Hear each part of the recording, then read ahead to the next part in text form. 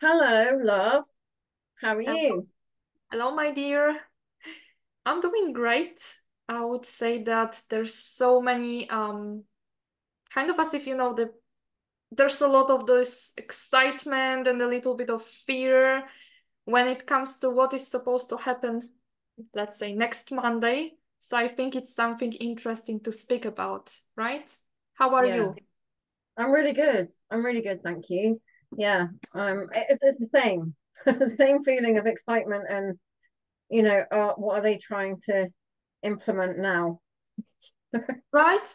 But as we were speaking in the past, it's kind of like there's this thrill, literally, like there's an aspect of the collective consciousness that is kind of waiting for certain things to happen, and we feel that in the air, and that's kind of always bringing us to those past timelines where we had all of those disasters, and as if there's like an aspect of ourselves that is literally awaiting for the same pattern to repeat.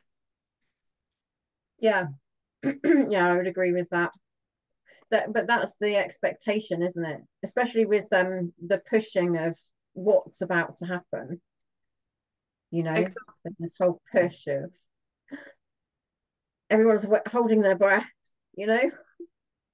That's kind of what it feels right now, as if like you cannot take a full breath because there's this tension hanging in the air, and all sorts of conspiracy theories about like, what's gonna happen, the fact that in the past we had all sorts of things taking place during all of those different eclipses.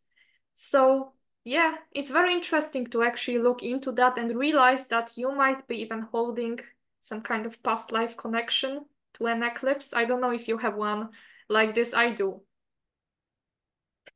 Yes, I think we were kind of around the same era of the eclipses.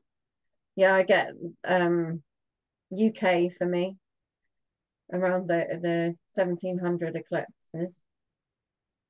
For me, it was actually also in the 17th century, but that was in France, interestingly. Right. And like that's something that I told you I was clearing that where I remember standing in the group and there was this king, and later on he was actually called the king of the sun. But that's actually dating back to the story where they knew that the sun would be covered by the moon. And so he was actually presented later as the savior who brought back the sun to the Uh, people, while in the meantime, everybody was getting infiltrated. So that's what I've been clearing lately, just bringing the Nomisit energies on that timeline and just releasing all those weird possessions that were taking place.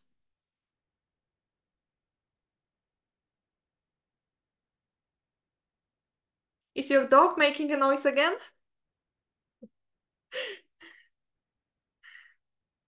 Yeah.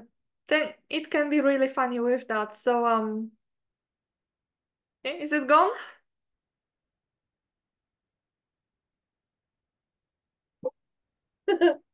yeah, she'll calm down in a minute. It's like when we're hitting a particular topic, she'll suddenly, you know, freak. Yeah, yeah. Maybe I kind of, I don't know, brought that frequency up a little bit. I just thought Yeah, it would be interesting to share. But as I was saying that, it was actually showing that your connection is getting very weak. So it's like we do get a lot of interference during this one again, I feel. yeah, yeah. I mean, yesterday, was it yesterday? I think it was yesterday. I couldn't message you. I was sending you messages and they weren't going through. Like couldn't be sent. And it's like, what is going on? They obviously don't want us to talk to each other.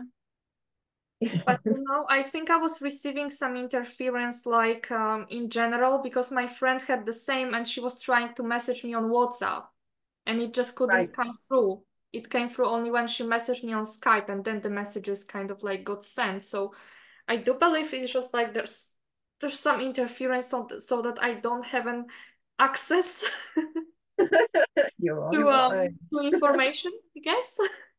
Yeah, yeah, definitely. So let's go back then into Right. the what do you feel is actually happening? What do you feel the agenda is now?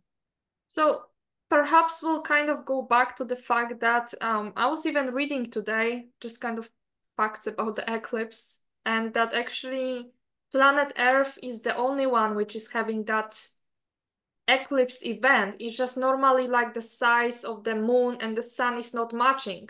So how come they are in such perfect proportions with each other, right? They've been measuring that and actually showing that, like, how come is it so perfect? Like, it it couldn't have been just created by the forces of nature.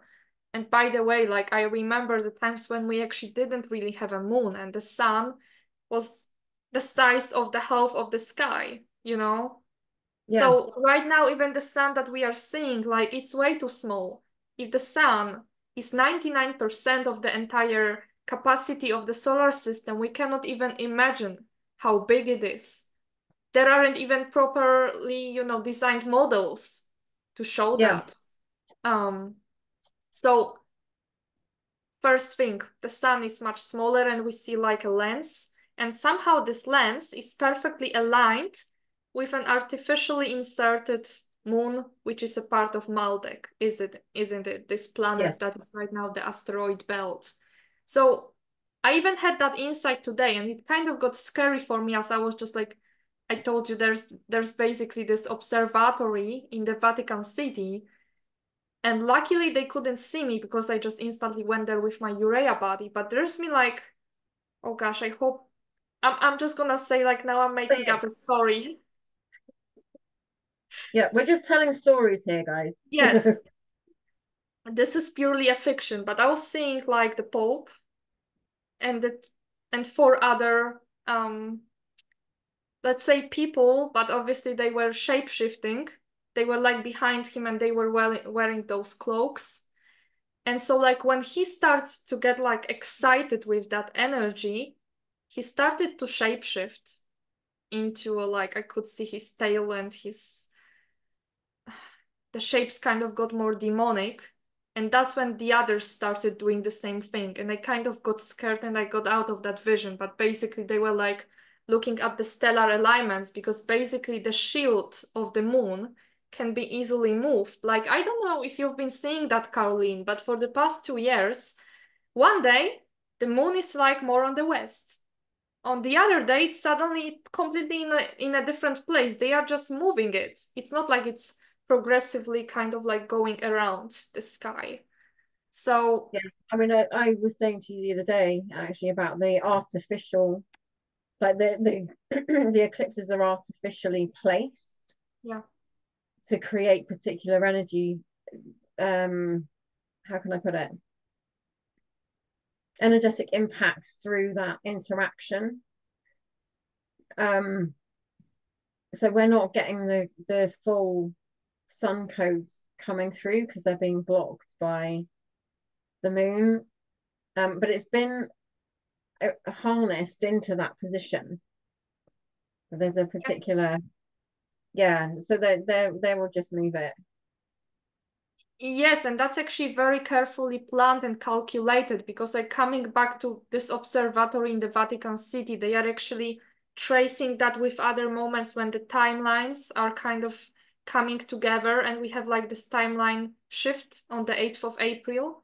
So like they are trying to bring the frequencies from other timelines. And like for those who are wondering what's on the other side of the moon, well, I've been seeing the Metatron's cube in the violet color. So like with this pale violet frequency that is, as you said, reversing the solar frequencies. Yeah, yeah, definitely, because that's the way that they get in. Right. So in order for possession to happen, there has to be a reversal on the inner plasma bodies, right, for that to actually take effect. So if we're having the plasma bodies running on reverse current, there's more opportunity is the way I would put it. More opportunity for infiltration to come into um a physical manifestation. And I don't know about you, but I also had the vision of like this kind of moment of chaos. There's like this whole scenario of complete chaos with people watching others' behavior suddenly becoming really erratic, and they don't really know like who are you kind of questioning thing. I had it this morning. And actually, I realized I had that vision a couple of years ago, where I was kind of being shown that day, whenever it was, that moon was artificially inserted. And like I had this flashback of like, all of us just being really happy, like I think we were in some kind of a forest, this group of people, and they inserted that moon, and like the sky became in this toxic orange color, and the birds started freaking out. Suddenly we would be like, co-creating with the animals. Suddenly they would start to attack us, and basically all of those behaviors. I would say that there could be a lot of crimes around the time of the eclipse, just like there were during the equinox. Um, so I absolutely feel what you're saying. And there's been like also like one location coming up. I don't know if there's a connection to it, but I was sensing something about the Yellowstone. And since you were talking about the chaos, I just kept hearing like the Yellowstone. Yeah, I mean, for me, it's like what I've also seen is that they're using particular ley lines in the state to set a template that's going to kind of ripple through the rest of the West, is what I would say. And it also felt like there was old tech being sparked up with the pulling of that darker kind of frequencies through the grid, up through Serpent Mound in Ohio. So where you've got like the serpent mound, it's got its mouth open, holding the egg shape, right? So they're birthing something along serpent mound through into the egg Yes. holding. That's my feeling. I would Um, only add to that that it's not just the grids, but also this. It's like there is this alignment with the underground tunnels where I was seeing that darkness. You saw it through the grids. I saw it through those underground tunnels, like this shadow, black goo, twisted consciousness, twisted elemental consciousness, just traveling like crazy through those tunnels. I was thinking to myself, why are you in such a hurry? guys, slow down, guys. Right? Yeah. Absolutely. But it feels like it's kind of been picking up this week. Like you can feel that rush underneath where it's coming. It's going to come kind of to the surface. I feel with the pull of the moon across the that zone in Yes, the ecliptic zone. So yeah, absolutely. Um, and later on, those solar frequencies will be running as the reversed plasma currents in you unless you actually protect yourself from that. And that's where the Nomi seed kind of comes into the game and is really, really helpful when it comes to that. yeah, definitely, definitely. I mean, that's the other thing I've been seeing is like wherever you are, if you're carrying that encryption or you've picked it up, then holding your ground, it's like protection for you, but it's Yeah. also being able to bring those frequencies to the surface, and spreading them for those who are choosing a different way. It's that opportunity, because Yes, we can't force anyone else. It is literally just, being able to have that opportunity to pick the host up if absolutely. they. Because after all, you don't have to. Yeah, yeah. So what else? Is there anything else that we've been? So, what I've been seeing, like when it comes to the how to protect the planet from it, is actually kind of creating like this huge rainbow bubble around the entire planet. And then those who want to pick it up they can kind of like downstep this bubble into their fields. Because otherwise, without this planetary protection, the planet will suffer by itself. So like this is something that if someone is like, well, I kind of feel like I'm a grid worker, how can I help? You can actually put kind of like send yourself to the Nomi seed as a plasma body consciousness or the urea body consciousness, and from there just lovingly surround the entire planet with those rainbow frequencies. So I've been seeing it, I've kind of been seeing it a different way, but exactly the same thing, but a Right? different way. So I've been seeing us on the surface and pulling like through our physical body, pulling the frequencies up and spreading them so that they're interlocking with each other. So we're all holding those frequencies between us and creating a shield for her because she's already made her choice, right? Absolutely. So the planet is like, yes, please help us. Please help me however I can. And actually I've been kind of seeing that tendency that there's gonna be quite a lot of spiritual people taking a day off on Monday to integrate those eclipse energies. I'm kind of doing the same thing, so it's interesting what kind of energies different people will actually spread to the grids on that day. Yeah. I think that there was the feeling of that as well. And like get the work kind of done beforehand and then, just allow.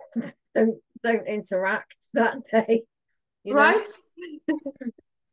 So there's been a lot, I'm sure, as there are with a lot of like celestial events and stuff like that, that, I know that there's going to be group meditations and, that kind of let's all get together and um do some nefarious thing that we think is the right thing to do.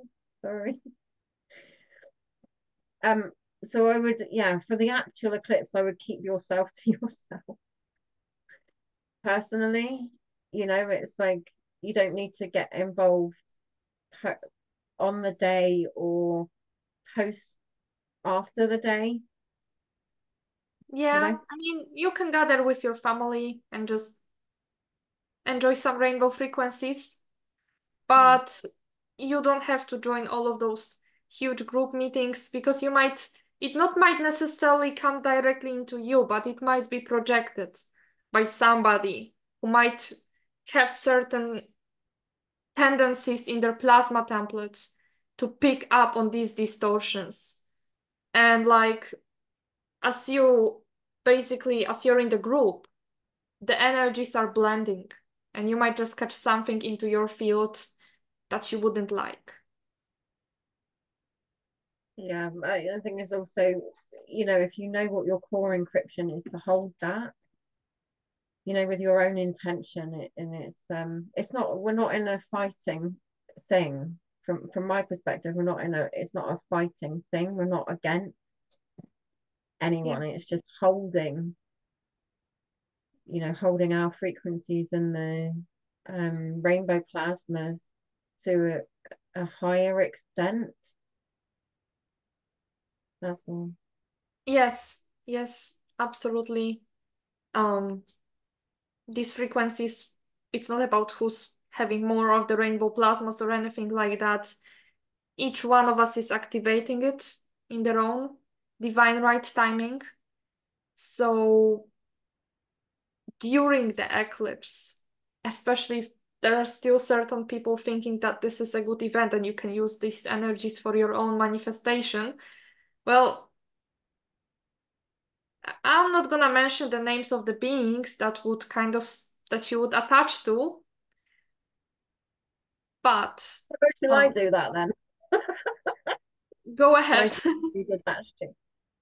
So there's definitely Draco, Anunnaki, and the Black Dragon Legion that are also in play.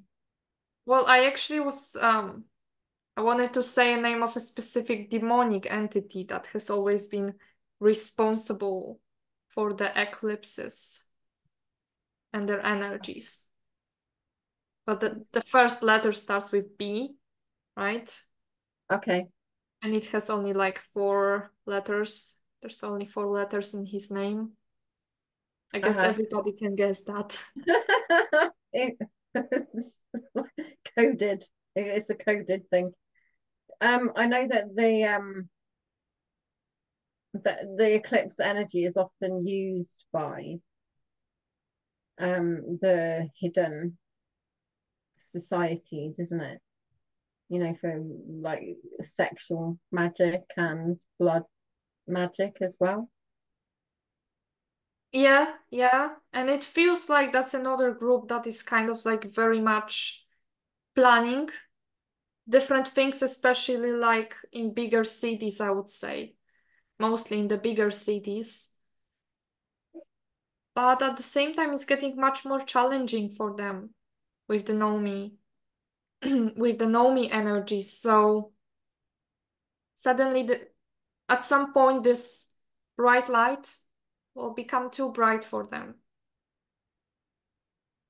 Yeah, yeah. It's a um I don't know, last ditch attempt, you know, at trying to keep us kind of suppressed and not enable our freedom, you know, and the only way we're really going to get that is when everyone kind of realizes we're all stuck together, you know, we're all stuck in here. How are we going to assist each other to get out, you know? Yes, and that it doesn't work like that, that suddenly some spaceships are gonna come for certain groups and the rest will be left alone. I don't believe it's gonna happen like this. And I guess one more thing that I saw that from the post from Ian Parks, where we had that, I sent you that excerpt from the newspaper from 1970, where they actually said that the next full eclipse would be in 2024. So again, it's kind of like connecting to those certain dates and certain events and like projecting out these future timelines. Yeah, because they're harnessing them together. So it's like latching on to a future timeline to pull it back. Absolutely. But as long as you're not so much connected to all of those events, if some of you are feeling like huge fear or like way too big excitement before it, kind of try to go back and see if that's related in any kind of way. Because if so, that could be like another opening through which those energies could come into you, right? So that's just like a small advice to kind of look into it if you particularly feel any kind of fear um that is out there, and that could be also related to all sorts of solar and moon magic that kind of had its beginning in the Babylon and the Sumerian times as well. That's when they were especially using that cult of the sun and the moon, kind of Yeah, dancing in the sky, or kind of what like they were more like treated like puppets in that case. yeah, definitely. Yeah, that whole you know, using the energies of, you know, the sun and moon to embody particular um energetic deities onto the planet as well. You know, harnessing the harnessing the energies for incarnating particular beings onto the planet at those times. Right? Mm. And it can be quite wild when it comes to that. But I think that when it comes to whether something will happen, how do you feel about it? Well, I always say that the future's never set. It's Right? not, it's just a probability. And they're trying to kind of push the narrative in one way. Like this is going to happen, this is going to happen, you know, and the more people that go down that this is going to happen route, the Yeah, more likely your energy is going to be harvested in order to push it that way. Um, so yeah, just try and stay neutral, I guess. We don't know. We don't know. Just exactly, exactly. I mean, I personally don't feel like there would be something, but um, as you state, staying neutral and kind of staying on your own harmonic that day, because you have the free will choice, you can take these energies into you or not once you start to interact with them. Kind of be aware that you might feel like something is kind of coming into your field, but in general, the more relaxed and calm you stay with yourself on that day and any kind of other days, it's gonna be better, especially that actually the 8th of April is also like the beginning of this Nomiya wave cycle. So at the same time, I think this is great news for the fact that there's gonna be a lot of beautiful energies coming through. yeah, that's my feeling as well. Is like this keeps the positive flow of like it's all gonna pan out absolutely beautifully. That's my feeling is just keep on that trajectory rather than I know we're talking about stuff which potentially has, some nefarious things behind it, but it doesn't mean that we have to go down that or be pulled towards that way of believing the future into manifestation. Exactly, exactly. So even though in the beginning we kind of started, I guess, a little bit, like down the road with all of those things, um, it may it may feel scary, but actually, when you get to that certain stage where you realize like I'm eternal, I'm an eternal being, so like I'm actually immaculate. There's an aspect of me that is already ascended and I'm bringing that frequency into my body. um Nothing really can happen to you, can it? No, no, no, because you've always got that connection to your eternal self, whether we realize that or believe it or understand it is another thing, but we've lost that never lost that eternal self. So yeah, Absolutely. I think having that reminder, you know, of like you are eternal and you are your own perfect encryption of yourself.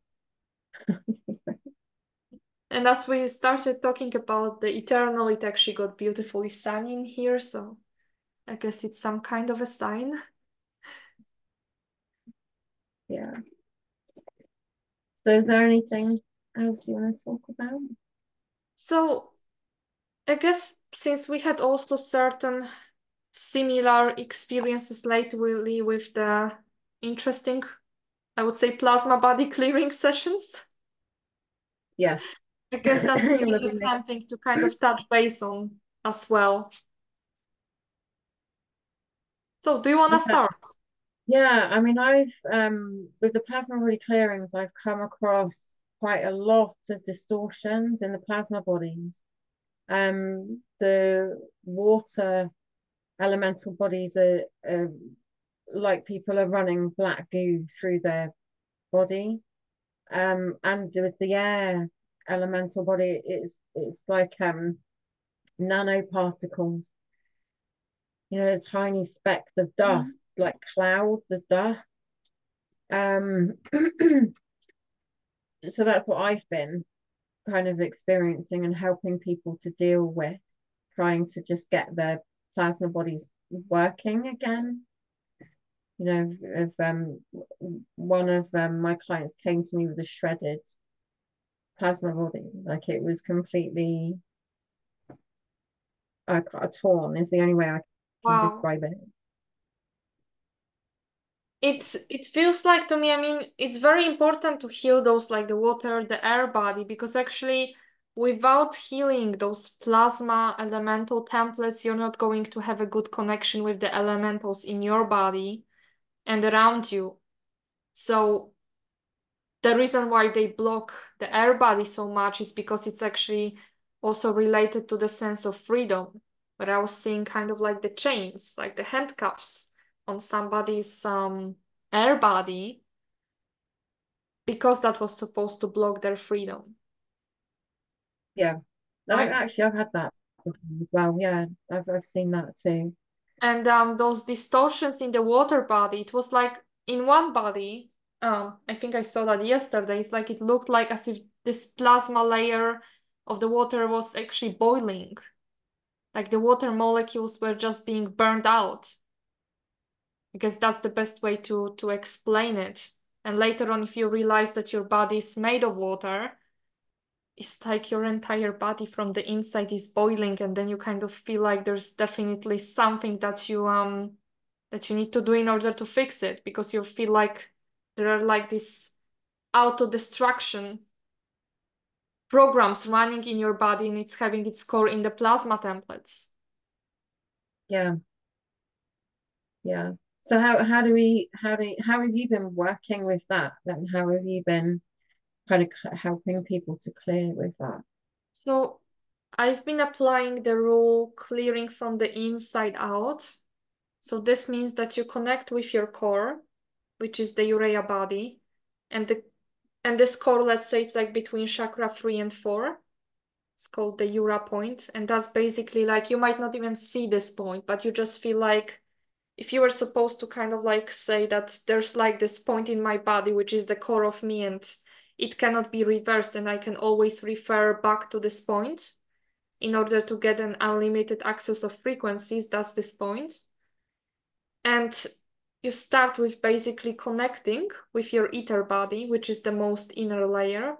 You spread those, let's say, eternal frequency, and you connect them with the ether so that you get those amplified vapors that could later on go to the air body, start fixing the air body.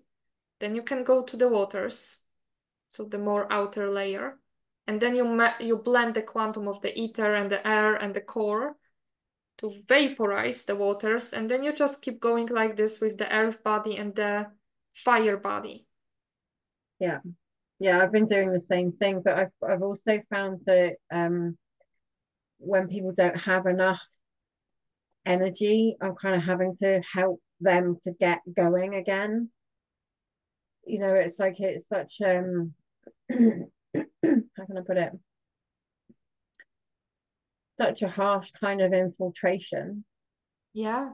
that people just don't have the energy in order to maintain any of the plasma bodies. So I'm having to kind of come in to assist with getting it, mainly I would say the ether, so the core self and the ether body going, so that they then have enough energy from that to be able to move outside. Yes, yes. So that's actually what I've been advising to some people I've been seeing on a regular basis. Like, we're gonna do it like, let's say next week, but over the next few days, just build up this immunity and keep connecting and blending your eternal body with your ethers. Otherwise, we might not have enough quantum.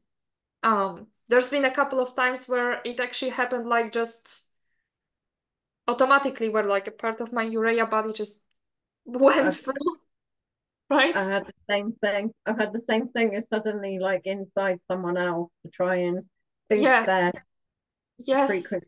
Yeah, So that happened a couple of times, but usually, if somebody is actually building up that quantum, but again, like you have to, in order to make the eternal body effective, you have to keep bringing these frequencies and spreading them to your plasma and light body templates. yeah, yeah. Because this is the core expression of who you actually are, right? As a being. Exactly. So all of the distortions kind of get in the way of your own creation. Yeah, so you don't have a full expression because of the distortions in the way. So we have to kind of come from, like you say, the inside out, from the core of us, and then enable the other bodies to come back into alignment with our core encryption. Who are you inside, at the core of your being? Totally, totally. So It's been very interesting actually discovering these things, and I was like, oh my gosh, like, is it even real? Right?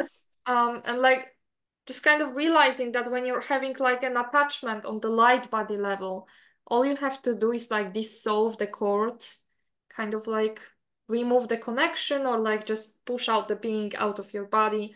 That's so simple, but like when you get to the plasma body, this black goo, which is literally sticking to everything, and then you don't just push it out, like you have to literally remove progressively all of those different attachments and like that glue, and then you can kind of send that being away. Yeah, yeah, it's a lot harder to work from the internal than it is. The light body's kind of easy, to just disattach from stuff. But when it's coming from the inside of you, that's when it gets far more difficult to, you do have to go into layers. Have you also seen like the sheath around the bodies as well? Like there's different densities of like a shell like Yes, yes, station over so that the bodies aren't actually communicating with each other. That's what I found as yes, well. yes, yes, those different blockages between the elemental layers. Very commonly, it's like between the air and the water body, so that like the air cannot communicate with the water. So like two processes, two processes in your body get just completely distorted. Right? So it's very strongly affecting the fact that like the cells don't get enough oxygen, then they struggle to like properly collect the water element. So it's becoming pretty much of a chaos, right? Yeah, yeah, definitely, definitely. And I found that it's a really slow process. Like it's like if you've got to that point where it's in, that level of infiltration into the air body, I'm finding it's a slow process. It's not something that you can just wipe right the way through. It's like this progression of having to build enough energy from the inside in order to clear the next level up, you know? Yes, yes. So it's basically taking time, but I think it's a process worth just taking enough time on because it can really heal you and it can give you like the beautiful experience because if you have your core, which each one of us has it, but you actually experience um, the infiltration in the plasma body, you might struggle with the light body as well and kind of like feeling extremely disconnected because there isn't that circuit, like the plasma body kind of circulating the eternal between the eternal body and the light body.